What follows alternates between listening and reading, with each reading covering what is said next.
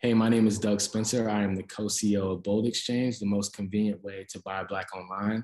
And you are listening to Max Out Time with AJ2. Now, I'm not AJ2, but for Black Business Month, Max Out Time has partnered with Bold Xchange to really put a spotlight on Black business owners and the change makers that help them thrive. And I have the pleasure on this episode of speaking with Dr. Elizabeth Clayborne. Dr. Clayborne, how are you? I'm doing great. Happy to be here.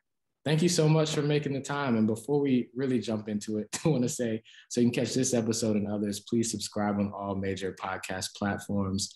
And also on YouTube, if you're watching this, you can hit that subscribe button. With that being said, Dr. Clayborne, again, thank you. And just tell a little bit to the viewers and listeners about who Dr. Clayborne is and the amazing work that you're doing right now. Well, thanks for having me. I feel like I have a really non-traditional path as a CEO and entrepreneur. I'm actually a physician, an emergency physician. I still actually clinically practice with the University of Maryland School of Medicine. And so I developed a medical device called Bleed Freeze, which treats nosebleeds in children and adults and will be the next Band-Aid of nosebleeds is what we're working towards. And I had a really kind of interesting origin story of this company and how I've been able to accelerate its growth in the last couple of years. And so one of the things I wanted to point out is that, I don't have a business background. I did not grow up saying I was going to be a business owner. I was in residency training in emergency residency, planning to go into academic medicine. I actually have a master's in bioethics. I'm really interested in ethics. I talk a lot about end of life care, health policy, health disparities. And I was really kind of set up to launch my career coming out of residency to be this practicing physician. But I ran into a lot of patients that have nosebleeds, and I just was kind of perturbed by them sometimes because I couldn't believe they would come to the ER for a problem that I thought was relatively simple. And I soon discovered that they didn't have great solutions, either in the ER or outside. And so I came up with a solution called Bleed Freeze. And so when I fell into this, I got some really great mentorship from the very beginning about how to protect my intellectual property and file my patents so that they would be attached to me and my company only. And then also how to validate that I was actually solving a problem that people would pay money for. And so I participated in the NSF I-Corps in 2015 when I founded my company. And we did a lot of customer discovery to make sure that we were validating that this was a real problem, that I had a real solution to that would actually make money. And I think that those were really key steps in making me successful early on with my business. And since then, I've been able to really grow the business, especially actually in the last year, utilizing some accelerator programs, some mentorship, and actually recently getting some investment from both angels and venture capital, which have prepared us to enter the market in 2022. I think a lot of the best entrepreneurial stories start with, I wasn't trying to do this. I didn't say, hey, I've got to make a lot of money. I've got to start a company. Your idea hit you, which I think is amazing. And I think, can you tell a little bit more about how did you get introduced to some of the programs and the mentors you had? Because I think when you talk about it not being your background, a lot of Black entrepreneurs don't have the resources that others have. So what was the path for you to be exposed to those mentors and programs? I trained at GW, and GW has an innovation center there. And one of my attendings was leading in the innovation center. So when I came to him and said, hey, I have this idea, what do you think about it? He was able to tie me to that network. And first of all, connect me to a law firm that worked with the university that could help to kind of start filing my preliminary IP, but also make sure that I was clarifying if I was working with the university or just myself to make sure them know that I was a resident, I wasn't employed by the university. This was my idea, and that it was going to be assigned to me and my company only. And so that kind of looking, I think, at universities, if you're tied into them, all of them actually usually have offices of technology transfer and innovation centers. And a lot of times there are people there, and it's their jobs to look for resources for people who might just have ideas.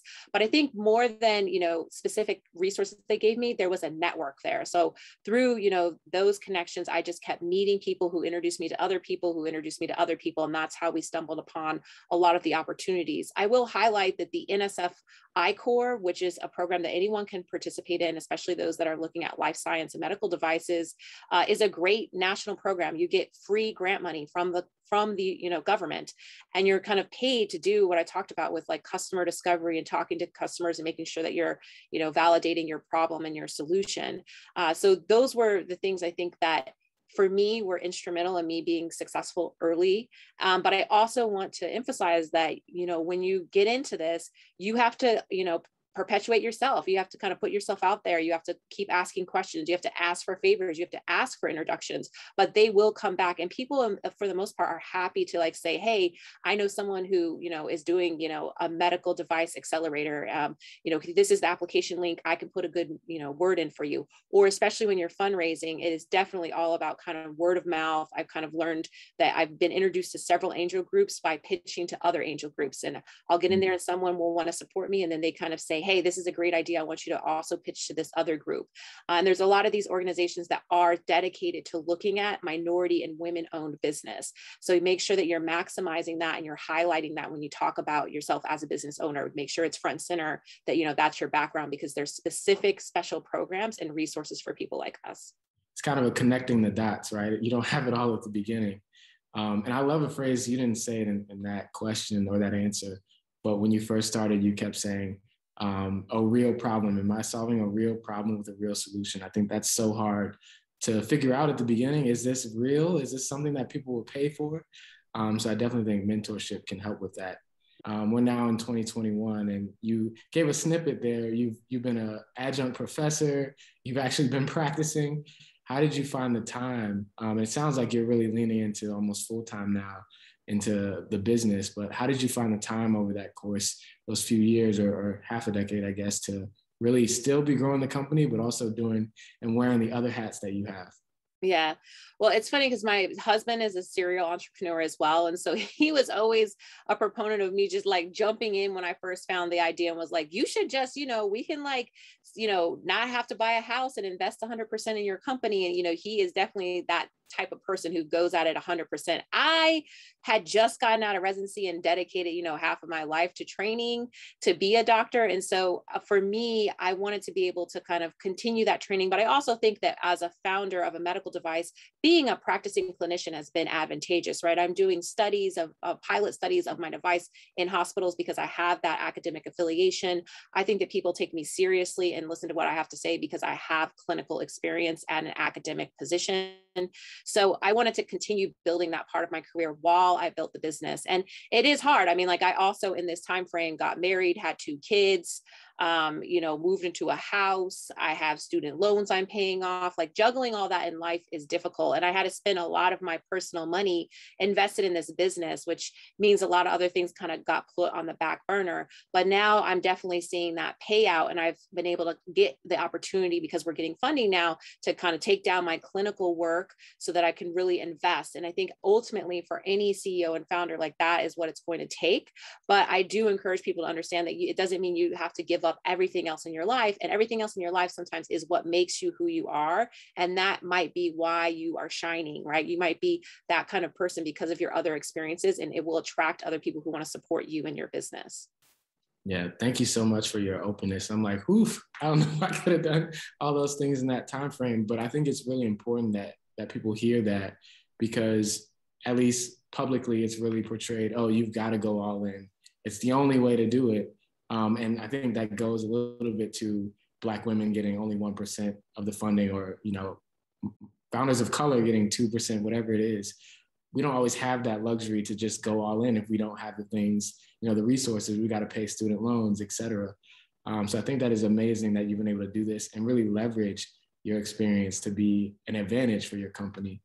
And you touched on like your testing. I'm very curious. I've never had a nosebleed, and I did see a video that you recorded and say about 40% of people never have one. I'm like, oh, that's me. But like, what has been that process like, the iteration for you to continue to improve your product? I'm definitely curious about that. Yeah, so we started prototyping, kind of the first year that we had it, where I was just playing with things. And now we have a design and engineering firm that we're working with that are going to be giving me my MVP, my minimum viable product, that we're going to be piloting in urgent care and ER setting this coming year. And so it is definitely a long process. Like, you can ask any kind of inventor and they'll tell you that they're a little bit of a perfectionist. This is their baby. They want it to look perfect. But I had someone who mentored me give me really great advice. device, which is if it's perfect when you put it on the market, it's too late. So you actually have to just push through getting what you can to the market, and you're always going to get feedback from people, but it's actually being out there and getting customer feedback or research feedback that will allow you to kind of change those design features that you need to in order to be successful. So don't be afraid to like just get out there. Some people just get out there and start selling, and then that's how they, you know, they can position themselves to get the product to like its optimal state. For us, we've had to, you know, had a long journey, like really looking at a lot of things, right? In the era of COVID right now in manufacturing, it's really challenging. There's a lot of materials that are harder to find. Everything takes way longer than expected. You have to think very carefully about where you're sourcing your manufacturing, what your distribution is going to look like. And that's all complicated in the global market that we live in. So, you know, I had to think like, am I going to pull any supplies from China, or am I going to try not to do that until I'm bigger? How does like getting my device out there expose my intellectual property and make it vulnerable, and what can I do to protect that? And so there's a lot of simultaneous things you want to think about when you're doing iterations of the device. But for me, I'm really excited about, you know, doing a pilot first, which for medical devices is a good way to enter the market, where you kind of get feedback in this ecosystem of a hospital or urgent care setting, and then, you know, stepping out from there to actually get sales and, you know, real live customer feedback. Yeah. Are you working with a select number of hospitals for your pilot, or how's the pilot going to be designed? Yeah, so, you know, I'm actually one of the pilot locations is going to be an urgent care setting in Houston. And the reason we're going there is I did a pitch for Ignite Women's Pitch Competition. For those women out there, I definitely encourage you to look it up. It was a great experience for me. I did very well. I went into the finals. I was actually awarded $150,000 of venture capital funding for participating in that. But I also was introduced to Dr. Juliette Breeze, who was one of my judges. And she just so happened to be an emergency physician who owns a chain of urgent cares in Houston. And she thought my device was really smart, and she liked it. So she's talked to me, and she's actually investing now in my pre-seed round, in addition to allowing us to use her urgent care locations in Houston. And then she would be someone who placed one of my very first purchase orders. So that's just like an example of how, like, you know, putting yourself out there and doing competitions or getting you never know what's going to fall into your lap. I met her from that. And then she herself has actually introduced me to a number of people within an angel network who have also come to help support us. So we're doing the urgent care site, and then we're also going to do an ED setting, an emergency department within the University of Maryland Medical System, which is where I work, just to get feedback from both of those types of locations. People assume that it's luck, you know, oh, it happened to them, or it happened, you know, over here, it won't happen to me. But I think you talked about the snowball effect of putting yourself out there, because if someone only heard the end of that story, they'd be like, wow, that's lucky. But no, it's because I submitted to this pitch competition, I made it to the finals, I met this judge, the judge loved my presentation that I worked on, and it's like on and on and on. So that is so amazing. What were some things that let you know that your MVP was right, or it was time to go after a pilot? Like you said, if it's perfect, it's too far. But what were some benchmarks that in your head were like, okay, this is the right stage for us to really lean into this pilot? Yeah, I mean, I think that you're never going to feel like you're 100% ready. What I feel is that we've been working on the MVP for the last year, you know, the prototype, tweaking it, looking at the materials, and in vitro, right? Like in the lab setting or with the few ones that I have and I share with friends, it looks like it's going to work. So I'm like, let's just, you know, launch and get this pilot done. And we're not, you know, the pilot isn't a huge number of people that we're going to pilot on, probably around 30 people at each location, but that's really valuable feedback. And I'm doing this before we enter the market so that we can do any iterations or, you know, tweaks to the device before we enter the market. So now is the time, right? Because I want to get to the market in 2022. And so I need to do these pilots now so that I can make changes. So I would look at it more as like, as soon as you can, as soon as you have something you think reasonably works, go out there and get that feedback, get that testing, because it's either going to work fabulously and you're going to be ready to roll, or you're going to find a problem and you need to like identify that solution sooner than later. So it's better to have that underway. Yeah. And I think something that just came to mind based on that answer, you talked about the timing can be so tricky. And I know having patents, that puts you on a clock to a certain degree. How did you think about, for other medical device or other entrepreneurs with IP, how did you find that balance between this is the timeline for this process, but also to go to market? Like, did you have any issues or challenges there trying to line things up? Yeah, I mean, securing IP is a very tedious and expensive process. I sunk probably at least $40,000 of my own money into getting my patent secured. It takes way longer than you think. There's just, and then you have to consider that's for like my US IP. Then I had to think about like, do I have any money to even like, we did file a PCT, which is like something to kind of globally give you time to file in other countries. But you have to decide, like, am I going to invest in filing all these other countries? And what I decided is that I really am going to have to focus on where I think I'll be successful in the market first. And so for us, we're starting in the US. So we did all of our IP in the US. And as soon as I got that done, then we started kind of lining up things in order to get the testing underway, build these prototypes, and get into the market.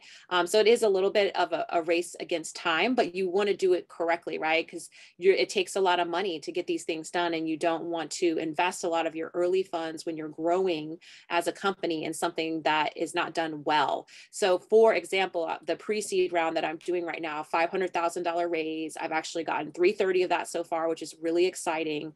But those dollars, I need to be really careful about how I spend them. So we are investing in marketing. We're investing in what our e-commerce site is going to look like. We're investing in doing these pilot studies so that we do go in the market, we have the best opportunity to be successful. And I'll just say that I think that thought process is what makes us successful as CEO and founders. I have a executive coach who I work with, and he always reminds me that even though Black women make up less than 1% of people getting venture capital, we are statistically known for being the most judicious with use of funds. And we actually use funds more successfully than any other type of entrepreneur or founder. That's a gem, and no one should be surprised by that. We've been used to, we're always used to being on a budget. Like, we know how this is. Like, it's probably just because of our culture, right? And what we've had to do with and always juggling. But, that you apply that to your business as well. Yeah, that's amazing. I think I do want to lean into one, your support. You've talked about the executive coach now, the different programs that you've done. But you mentioned briefly that your spouse is also an entrepreneur. Do you feel like that has been a good support system for you as well? Oh, definitely. I mean, I think that especially as a woman, it is really hard to be a professional woman, right? Just my career in medicine requires a lot of time, a lot of sacrifice. And if I didn't have a spouse who was supportive and believed in me, it would create a lot of challenge at home, because you'd be battling all this outside of your home to get things done, but also then just feeling like you don't have that home base and that support. I mean, he has always believed in me and always like pushed me, and because he's an entrepreneur himself, he doesn't have issue with the risk. I think that that's the biggest thing that people are not used to, is like, oh my gosh, am I really going to like invest a lot of my money in this? And the answer has to be yes. You have to believe in yourself more than anyone else, and your spouse should probably be the one that believes in you just as much. So that has been a great source of support of me. And he also supports, the way that I'm choosing to go about this, because he has his opinions about how he would run his business. I'm a little bit more conservative than him, and it's taken longer, but I think now he's seeing some of the things that I'm doing, how it's paid off, and I've been able to bounce our career and also do other things that are important in life, right? I think I emphasize when I interview medical students or residents that it's hard to be successful if you're unhappy. So you have to have some balance in your life. Like, it was important for me to be married and have my two beautiful daughters. Those are all things that really add to me as a CEO and founder. And it's not just about business all day long. It's about having like a successful life that people can be attracted to and really believe you have that sustainability moving forward. Right. That's amazing. And I want to pivot a little bit to bring in, like you mentioned, you are so successful in many ways, but I want to bring in the medical side too, outside of the entrepreneurial medical side. At some point, things will open back up. Who knows when that will be? But a lot of entrepreneurs and offices will have to consider, what does it look like in this new reality of us potentially having more time away from home and back in the office? Are there certain things that you think entrepreneurs should really be cognizant of as they consider that transition back? I mean, I think all businesses, because of COVID-19, have really rethought their infrastructure and what is essential to, first of all, having employees be productive, but also having employees be balanced and happy. A lot of them are moving away from going back to the office if that's not productive. And maybe you're in a business where you do need everyone to be in that space, and it allows like those juices to mix and you to brainstorm, and that's essential. But for other people, maybe that's not necessary. And so, cutting off that the time that you're commuting commuting to work and having to go to work and giving them more family time, I think is helpful. And I think another thing that the pandemic has really highlighted is what I talked about again, which is like balance. I mean, a lot of us have had to really think about our own mortality or the mortality of the ones that we love, or how quickly things can change, or just like a lot of the uncertainty that the world has faced, I think has made people re-examine what's most important to them. And so for me, it has been a motivating factor to really make sure that I'm working hard and I'm serving as an example of a Black female physician, as well as a successful entrepreneur and founder, because I know that there's other little Black girls and boys that see me when I'm interviewing on TV, whether it's as a doctor or as a business owner, and it's going to let them know that, you know, the sky's the limit. They can go after these dreams. And even though there's a lot of scary and uncertain things taking place in this world, there's still the opportunity to be successful. Yes, this is inspiration to me. And I'm like, let me take some notes while I'm listening to you. I think I want to end with one last question. You said you 3:30 raised or secured in your raise. I got to imagine that max out time will some way find its way on your Twitter or Google search, and a potential investor is going to watch this. Like, what would you want them to know about what you're doing and how they might be able to benefit and be a part of the close of your pre-seed round? Sure. I am happy to be contacted by anyone who's interested in joining the Bleed Freeze journey. I do believe that my device will be the next Band-Aid of nosebleeds. It has a very large 5 billion plus market. And as a physician, I know exactly why it's needed, where it can be used, and how it can be essentially in the medicine of cabinets of people across the world. Currently, if you're interested in investing, you can always go to our website, bleedfreeze.com, and there's information there for how to contact me. But you can also, you know, anyone who has questions about anything related to the business or just wants to talk to me as far as like learning more about my experience, I'm happy to talk to you as well. As I said, a lot of people have brought me up behind them. So I'm always looking for opportunities to look back and look at other people who were in positions that I was in maybe 5 years ago. But email me at eclayborne@bleedfreeze.com. And then certainly I'd love for any of you guys interested in what I'm doing to follow me on Twitter and IG at Dr. ElizPZ. PC, so ELIZPC. And that's where you'll see me talk about my business, but also a lot of what I think about what's going on with the COVID-19 pandemic and how sensitive our communities of color have been to this and what important issues we should be paying attention to. Dr. Clayborne, you have no idea how perfect that was, because usually we end with asking people, how can they contact you? You already did that. You already answered that question. So not just investors, I think anyone should be following you, not only, like you said, to learn about what's so pressing medically in our space, but I think you have a great story already and a company that's really going to blossom. So thank you so much for being on. And again, I will say this is max out time with AJ too, but Doug for now.